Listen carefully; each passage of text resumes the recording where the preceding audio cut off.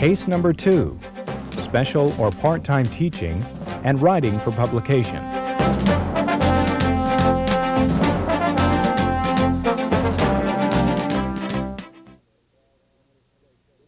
The second case for discussion involves United States District Judge Solomon and what she finds to be a very appealing offer from the Wise Law School to serve as an intersession judge in residence. The first question focuses on the issues other than financial that she needs to address before responding to this invitation. Canon 4 and its commentary recognize that a judge is in a unique position to contribute to the improvement of the law, the legal system, and the administration of justice. And teaching is, of course, one way of doing this and is encouraged not only because of that fact, but also because teaching often helps one to become and be a more effective judicial officer.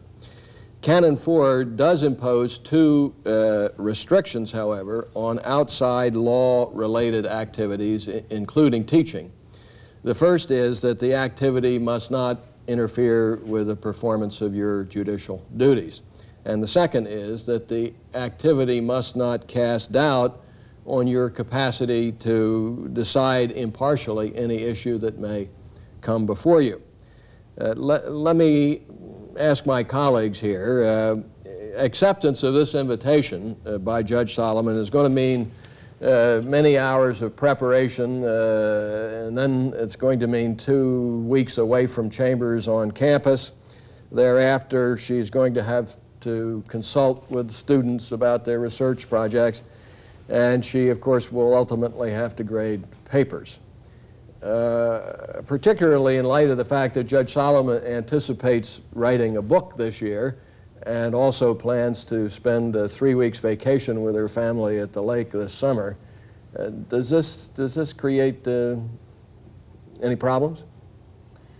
Well, I don't know that there's an objective problem from the amount of time that you've outlined, Walt, because in my experience, our judges have such different capacities. Some of them can do all of their work and then write God knows how many books on the side, appear at an infinite number of legitimate fora, and still have time left over. It's not true of all judges. I think the three things that Judge Solomon ought to think about, and if she requests permission subsequently from her chief judge to undertake this engagement, that he or she ought to think about are, one, will her absence in any significant way cause a dislocation, necessity to reallocate the court's work? Will she, in fact, during the year be pulling down her full share of the court's work so that special arrangements don't have to be made, so that she is taken off a trial or is not assigned a trial that she would normally expect to get? The second would be to look at her record and to see whether or not, in truth, she is one of our quick judges or one of our really slow judges. I would be very reluctant, if I were her or if I were her chief judge, to sanction even this relatively modest intercession if she was a judge who had 20 cases in which she hadn't yet issued the significant ruling or the final opinion.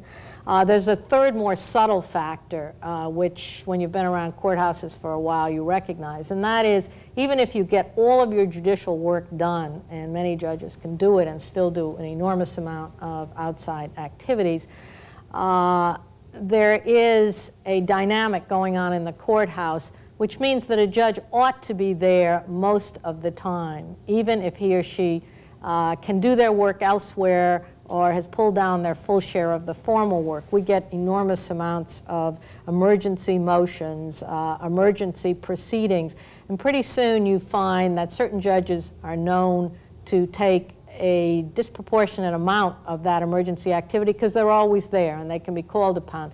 And others, the word gets around, well, they're never there, or you got to make sure they're going to be there.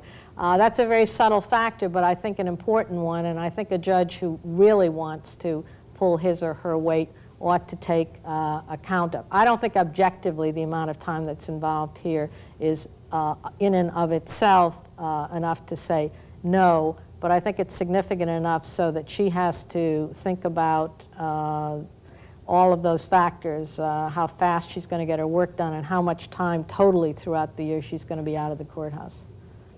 Jim, in her seminar on the federal judicial process, Judge Solomon will undoubtedly want to address several thorny issues of federal jurisdiction that she may well be called upon to decide in her court. Does this mean that she can't accept this teaching assignment because it may cast doubt on her capacity to decide those issues impartially as a judge? I think the answer today is no, she can teach it, and it won't cast doubt on her ability to decide these cases fairly. There was a time, I think, when the answer might have been different, when many judges were reluctant to express their views on a variety of issues. But I think that Canon 4, which encourages legal scholarship, legal work outside the bench, by necessity means that a judge can write a book and express views on particular issues which that judge may later have to decide. There are, I think, some situations where the circumstances may be so aggravated that a judge will have to recuse if an issue is extremely narrow, highly controversial, on which the judge has expressed very, very clear views over a long period of time. And the question is quite specific. To the extent that one can say the judge's ruling is absolutely, utterly predictable, and nothing could possibly change this judge's minds, no development of the law, no change in circumstances, then perhaps a judge ought to recuse. But in that unlikely situation, that unlikely situation alone is not enough, in my view, to justify telling a judge, no, you can't write on these issues that are before you. I think Canon 4 just points in the other direction. Assuming that Judge Solomon resolves that she wants to do this, she's going to have to decide whether she can accept the compensation and the reimbursement that's been tendered by the law school. First, of course, she needs to consider the Ethics Reform Act of 1989. It prohibits a judge from receiving an honorarium, which the Act defines as receiving anything of value for a speech, appearance, or an article. And of course, in a sense here, Judge Solomon will be making an appearance and giving a speech, but under the Judicial Conference regulations, it's clear that the compensation that she's been offered would not be an honorarium. The Reform Act makes it clear that Congress did not mean to foreclose compensation for a judge's teaching, and the regulations say that anything that's part of an accredited institution's educational program is teaching, whether or not a traditional course is involved. The Ethics Act also says that a judge's, quote, outside earned income, unquote, for any calendar year cannot exceed 15% of the basic pay of a cabinet-level officer. And the Judicial Conference regulations implementing the Act give you, a judge, guidance in what constitutes outside earned income. And under those regulations, it's clear that this compensation would be considered outside earned income. So she will need to, Judge Solomon will need to make sure that this, when added to her other outside earned income for the year, doesn't exceed the 15% cap. Judge Solomon should also consult those regulations before she negotiates the contract for her book. Royalties are excluded from outside earned income, but certain advances are not. Canon 6 imposes some additional restrictions on the receipt of compensation. Basically, it says that there are three requirements. You can receive compensation, number one, if it's reasonable in light of the services you're rendered. Two, if it's no more than a non-judge would receive for the same services. And finally, if it doesn't give the appearance of impropriety for some other reason. Expense reimbursement is all right as long as the expenses are reasonably incurred by the judge or by the judge's spouse, quote, where appropriate to the occasion.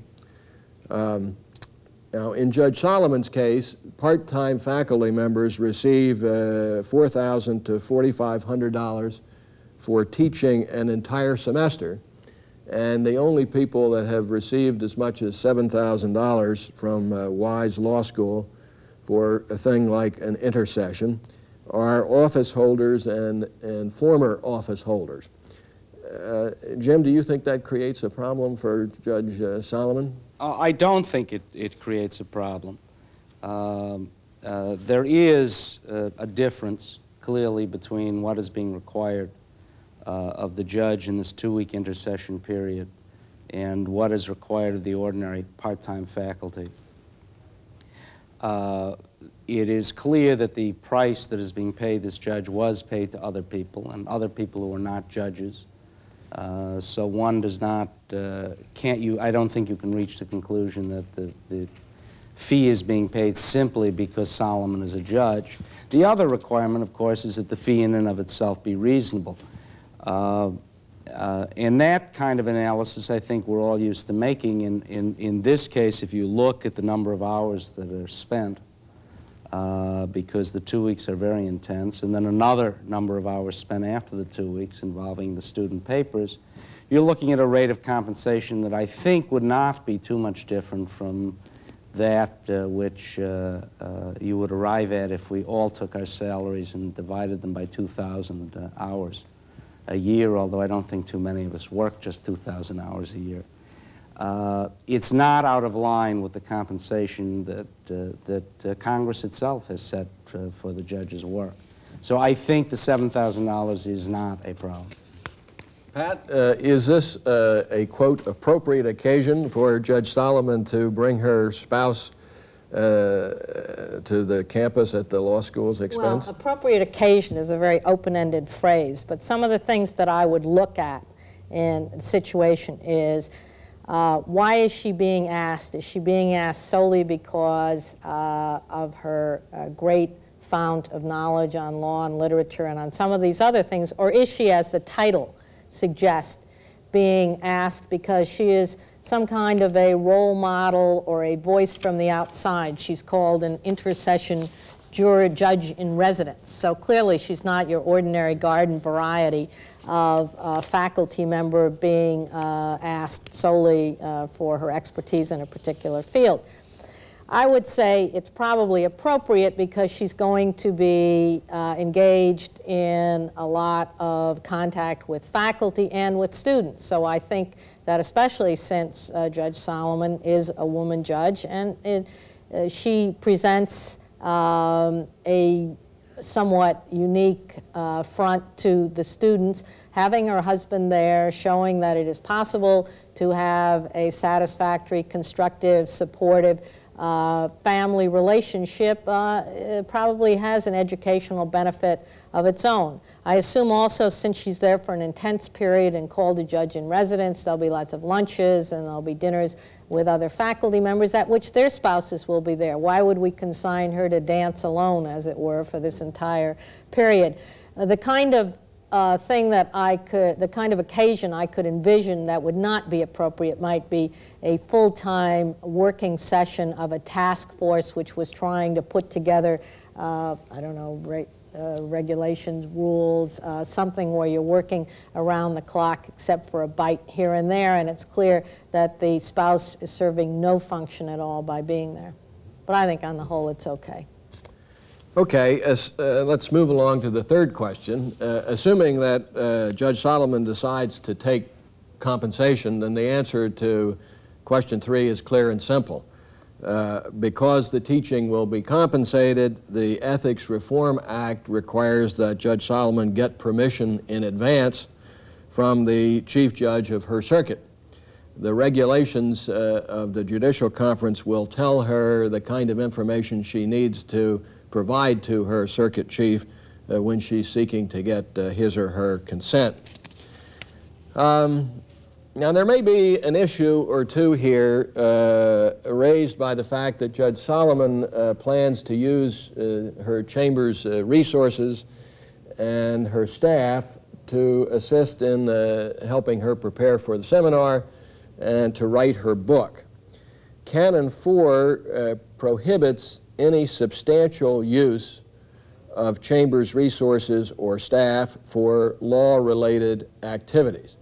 The first point I want to make is that Canon 4 here is talking about a judge's outside law-related activities. We're not talking about activities that the judge engages in as a part of his regular responsibilities. When a judge is asked by a local bar association to go speak about his adjustment to the bench or about the local rules that are about to be promulgated, he's speaking, that's part of his responsibilities as a judge, and there aren't any restrictions on the use of chambers resources. I think we're all in agreement on that. He can use his secretary to type his speech, and there is no restriction. But that's not what we're talking about here. When we're talking about teaching, we're not talking about Judge Solomon's official activities. We're talking about outside law-related activities. And the canon says that she can only make insubstantial use of her public resources. The canon and advisory opinions 79 and 80 recognize that it's impossible for a judge not to make some use of chambers' resources if you're going to be involved in outside activities. Nevertheless, Canon 4 says you can only make insubstantial use. Now, what does that mean, and what problems do you all see with Judge Solomon's plans here?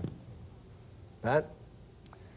Well, the biggest problem, of course, is defining what is insubstantial use. I'm assuming that means that the secretary can't type the manuscript for the book. I'm also assuming that the law clerk could only be used in a very insignificant way if you said, Jay, would you check the site of these 4 cases, but not would you go out and find all the law review articles that have been written on the following topic and summarize them for me. So those, I think, are the primary things that come to my mind. Obviously, you can't use the frank in any kind of back and forth communications with the press. I'm going to leave to Jim to discuss some of the ramifications of using computer-assisted legal research in your computers for that kind of work. I will say that I think that this is an area which our committee, upon inquiry, really, we have made a start with opinion 79 and 80, but will have to be fleshed out in the future. In my experience, in 12 years on the bench, it is perhaps the canon least understood and perhaps most often violated. And I think it's going to take a real educational effort on all our behalfs, old judges and new, to really get through to them that this canon and the way it's being interpreted really means what it says, that you can't really use those law clerks and secretaries for the teaching and the speeches, which are not an intrinsic part of your judicial function. But before we leave the subject of staff and go on with Jim and other chambers' resources, does it make a difference here? The hypothetical says that Judge Solomon is taking out of her own pocket and providing compensation, additional compensation for the work she's asking her staff to do. Does that make a difference?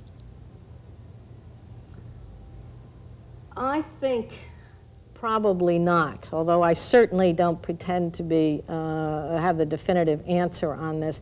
My own feeling is that you get into a somewhat dangerous area when you start saying to these people who work so intensely with you as a law clerk and a secretary does, hey, I want you to come in and do this, but I'll pay you extra.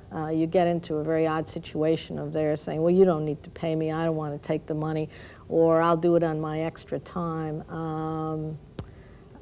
I would tend to think that it shouldn't make a great difference. But I understand that this is an area in which there is definitely difference of opinion. There is difference of opinion. The Committee on Codes of Conduct in Advisory Opinion 79 has taken the position that it does not solve the problem for you to provide extra compensation. Well, I agree with that. Jim, how about using the other chamber's resources other than staff? Well, we do have, in our opinions, essentially 3 rules, one of which was already discussed, which is you can't use the staff, even if you pay them. The second clear rule that we have is if some use of some chamber's facility does not impose any measurable incremental cost on the government, such as using the books in your library, using the chairs, the desk, the table, using a government pen. These things do not, as we say, impose measurable incremental costs, and by definition we think of them as insubstantial. And I think that's the best definition of insubstantial. The third rule that we've applied is that if some activity does impose some incremental cost which is not trivial, then that constitutes substantial use if the judge does not compensate the government for its use. If the judge compensates the government for its use, the judge is in effect using the judge's own resources and not the government's. And we don't really have a question of use of chambers' resources. What's an example of that, Jim? I think computer-assisted legal research.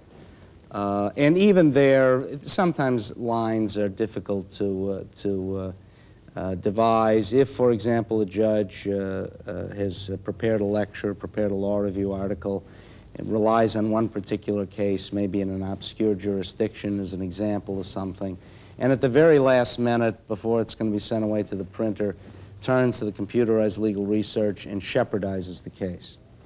The cost to the government of that particular act is likely to be very trivial, and that constitutes insubstantial use.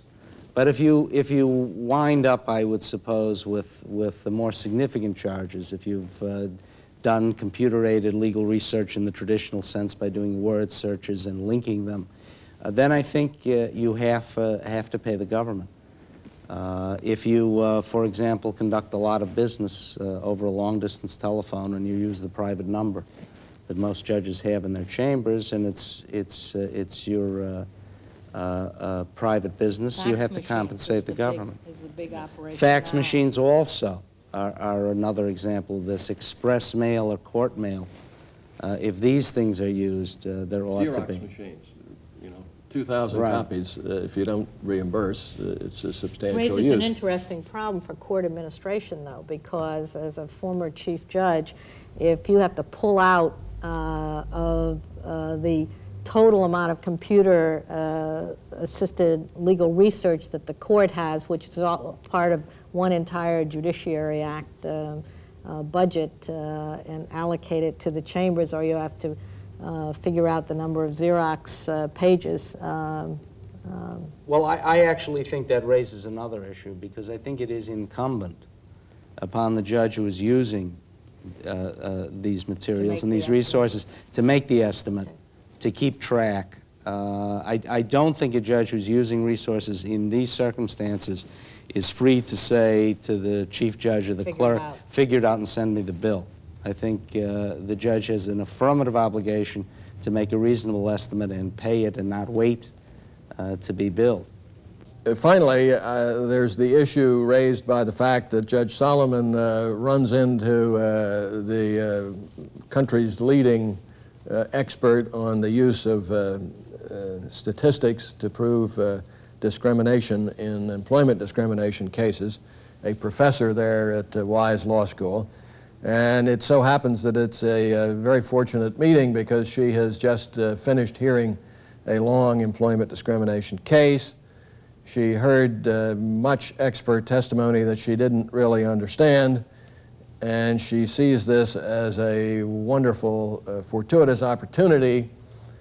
Can she ask the good professor to help her understand what the witnesses before her said, Pat? I don't think not with any specificity. I think she cannot go in and say, Dr. X, I had a witness who came before me and said that you must use the one-tailed test in these circumstances and the two-tailed test in those circumstances. Do you think that that's credible testimony? I think what she may do, if it's helpful to her, and the less specific you get sometimes, the less helpful is the advice, she may talk generally about, with him about whether or not in his experience and in his works he has favored the one tail over the two tail, and if so, for what reasons, although even that I think might get a little touchy. I suppose if there is something in one of his texts, if he has written a text and that's out there in the public domain, and she says, in such and such a paragraph, you discuss this, I'm not sure I fully understand what that means or why you said that. That kind of general discussion on statistics in general would be okay, but the closer she gets to any testimony before her case, or even to the very specific issue in her case, the more I think she gets into the realm of ex-parte communications, which the other sides minimally would have to know about, and in my experience would probably object vociferously to. Jim? I agree completely. What the judge does, if the judge gets specific, is the court is in essence calling an expert witness, hearing the testimony of that expert witness outside the presence of the parties and the lawyers, and not giving any opportunity to cross-examine. If you look at it that way, you realize that it's just not an appropriate thing to do, although it's very understandable. And I think this rule, too, is probably subject to some obviously inadvertent violation by many judges, and this will continue to occur as long as we have an increased emphasis on judicial training. Judges go to seminars, you hear an expert, the expert's very helpful. To issues that trouble the judge, you talk to the expert. And you really have to refrain from doing that. It may be, in some respects, an anomalous rule, because if you don't actually consult with the expert face-to-face, but you pull the expert's book down from a shelf in the court's library, and you rely on it in one of your opinions, even though neither party cited it, this is permissible. But I think that's always been something that lawyers have understood may occur, but that you actually consulted with somebody and found their statements to you persuasive on the basis of their demeanor. Let me raise an in-between question, which has come up. We know that you can go and pull down the law review article, and I suppose theoretically you might say both parties, if they were smart enough, could have gone in the library and pulled down the same law review article. And I think we agree that you don't take the expert aside and say, well, this came up in our case. But what often happens is a judge will go to a bar association symposium, a bar association, as a member of the audience, or sometimes as a member of the panel, and then somebody will bring up a case, if it's a high visibility case, that the judge is sitting on that has not yet been decided. I've had that happen to me. Do you think then you have to get up and walk out so that you don't hear the discussion about that case? Obviously you don't participate in it. But. My answer to that would be if you can conveniently do so, you ought to. If you can't do so, you ought to advise the parties that this discussion did occur in your presence and that to the best of your ability you ignored it and will not consider it, which is exactly what we have to do in bench trials when we hear offers of proof on evidence we've excluded. The canons do expressly provide that the court has the judge has the right to go to a professor and consult about the case, but he or she has to advise the parties of the subject matter of the advice given and give them a chance to comment, so that it's not something that many judges use. In my experience, I've never known a judge to use that. I don't know whether I have. You have. Yeah. Well, all I can say is I wish I were Judge Solomon. It was going to have the fun of going and being an in-residence intercession judge.